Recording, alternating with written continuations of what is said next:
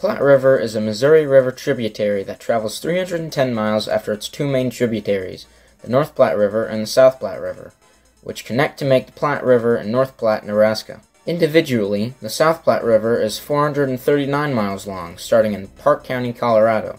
The North Platte River, on the other hand, is 716 miles long and begins in Jackson County. Once the two rivers combine to form the Platte River, the river flows east through Nebraska before finally reaching the end of its journey south of Omaha, where it meets the Missouri River in the Platte, Nebraska. The first to inhabit the lands along the Platte River were the Native Americans, of course, with Europeans first discovering the Platte River in 1714, when a Frenchman by the name of Etienne de Vignard came upon the river, naming it Nebraskier, after the Oto word for flat river. Later on, though, the river was renamed to the French word for flat water, being Platte.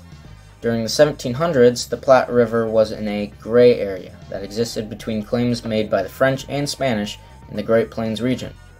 Eventually, the French gained complete control over the Platte River, although the territory that it belonged to was eventually sold in the Louisiana Purchase. In 1820, Major Stephen Long encountered the Platte River on an expedition to explore the Great Plains, leading to the mapping of the river that same year. During the Oregon Trail and Mormon Trail during the 1860s, many pioneers and settlers traveled along the Platte River on their way out west, eventually giving way for the Union Pacific Railroad to build the Transcontinental Railroad near the Platte River and the North Platte. Even later, the valley surrounding the Platte River was used for the Lincoln Highway and eventually Interstate 80, but we'll talk more about that parallel later. These trails of pioneers along the Platte River also laid the foundation of larger towns in Nebraska, such as Omaha, Lincoln, and Kearney, just to name a few. Starting just south of Grand Island, Nebraska in the east, U.S. Interstate 80 seems to parallel the Platte River before reaching the point where the South and North Platte Rivers combine into the Platte River.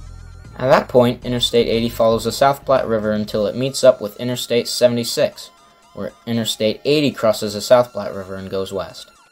Interstate 76 replaces Interstate 80 as it parallels the South Platte River not as closely until it finally reaches Fort Morgan, Colorado.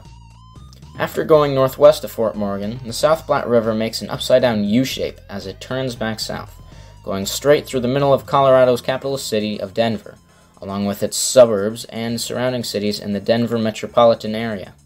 The Platte River travels through the cities of North Platte, Kearney, Grand Island, Fremont, and Omaha, all of which are in Nebraska. The North Platte River, on the other hand, travels through Walden, Colorado, Casper, Wyoming, then Scottsbluff, Oshkosh, and again North Platte, Nebraska. The South Platte travels through Denver, Piedmont, Greeley, and Fort Morgan, Colorado, and then flows through Sterling and North Platte, both of Nebraska.